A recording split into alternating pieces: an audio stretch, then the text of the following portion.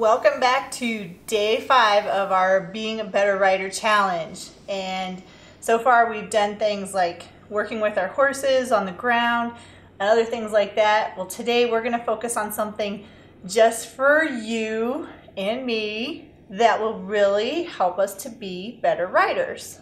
Hi everyone, it's me, Lisa, the Budget Equestrian. Welcome back to my channel. And if it's your first time here, welcome! If you want to make the most of the time that you have with your horse, consider subscribing to my channel. Just click the bell notification below this video and you'll never miss a new video. For day 5 of our Being a Better Rider challenge, we are going to do an exercise.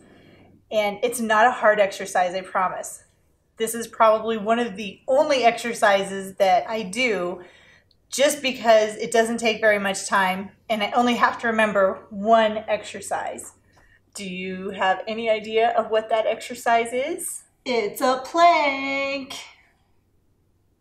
The plank is one of the best exercises that you can do for core conditioning, and it also works your glutes and your hamstrings. And when you're thinking about the extra benefits that are geared, in my opinion, just towards equestrians, the plank exercise will help you to improve your posture, and it also helps to improve your balance. So these are both really necessary things. We want to be the best riders that we can. We really need to have strong cores, and the plank is probably the best exercise that we can do in order to become better riders. So starting today, from the 5th day forward in the Being a Better Rider challenge, what I want you to do is on your calendar, on the remaining days to get to 31, I want you to write down plank. And then what you're going to do is you're going to do a plank exercise and you're going to time how long you can do it for.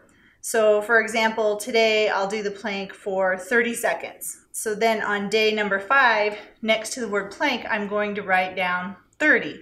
So that way I know that I did it for 30 seconds. And then each day, hopefully the goal is to increase the amount of time that you're doing the plank exercise. Now, there's a couple of different plank challenges themselves, and I found one online that I will have on my website, thebudgetequestrian.com. You can go over to my website and look at the plank challenge and see what that's all about. So to do this plank challenge, you don't need anything fancy. I would recommend wearing shoes when you're doing it. And I have a yoga mat, but you don't need one. If you have carpeting, that will work just fine. And then all you're going to do is get into a plank position. You can do this from your knees, or you can do it just like a board. That's what the plank is. I like to do it from my feet, but I'll show you on the knees too. So you just get on your knees and then down on your elbows, and the idea is to suck in your tummy muscles, like suck in your belly button. Try to bring that up to your back and then hold that position. You can also do it up on your toes, and you want to be like a board.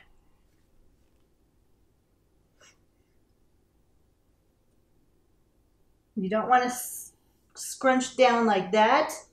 You just want to stay like a board, stiff.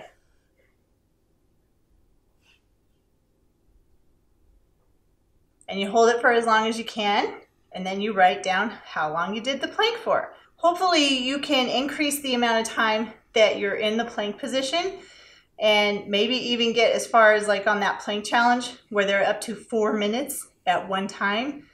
I'm not that far yet. I can get to just about 2 minutes. And even then, I'm huffing and puffing. But it is fun, and it's a pretty simple exercise that you can do without having fancy gym equipment or anything. And it really will help to improve your core muscles, which in turn will help you to be a better rider. And as a bonus today, I wanted to make some horse treats for my horses.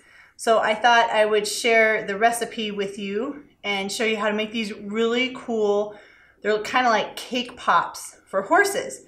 And unfortunately they do have sugar. You probably don't have to add sugar if you don't want to, but let's go make some cake pops so we can get in shape ourselves and then make a treat for our horses. For the second part of the video today, we're going to make cake pops for horses.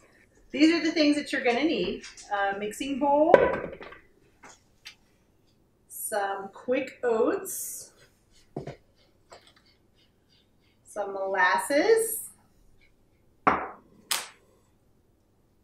applesauce,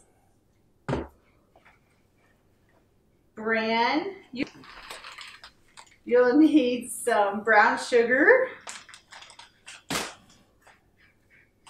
ground flaxseed, flour,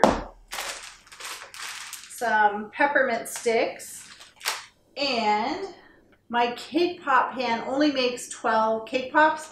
I use the rest of the batter and make these cute little bran muffin horse treats, and on top of them I just put a starlight mint. So let's make some horse treats. Started, you're going to preheat your oven to 350 degrees, and then you're going to put all of your ingredients into your mixing bowl. I start with all of the dry ingredients first because it's easier. Then you add the wet ingredients, which would be the applesauce and the molasses, and the brown sugar. And then just mix everything together. It's pretty easy to mix. You can do it with just a spoon. You don't have to use a mixer or anything. And once your mix is all ready to go, then you just put it into your either muffin pans or your cake pop pans.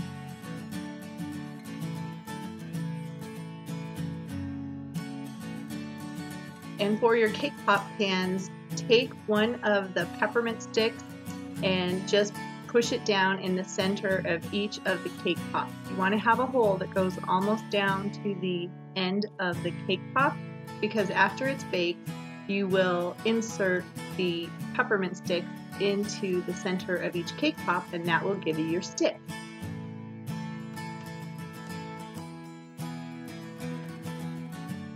Then you put them in the oven and bake them for about 30 minutes. And while they're baking, you'll want to get your candies ready. So take all of the candy sticks out of their wrappers. And if you're also making the muffin treat, you'll also want to use the starlight mints and go ahead and unwrap those for the amount of muffins that you're going to have. So in my case, I had 20, so I have to open up 20 mints. And once they're done baking, pull out the muffin tin first.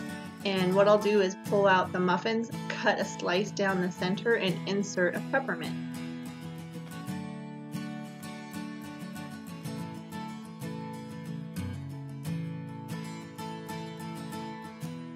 And for the cake pops, let them cool down for about 10 minutes before you insert the peppermint sticks into them, because if you do it right when you pull them out of the oven, the peppermint will melt and you won't have a stick.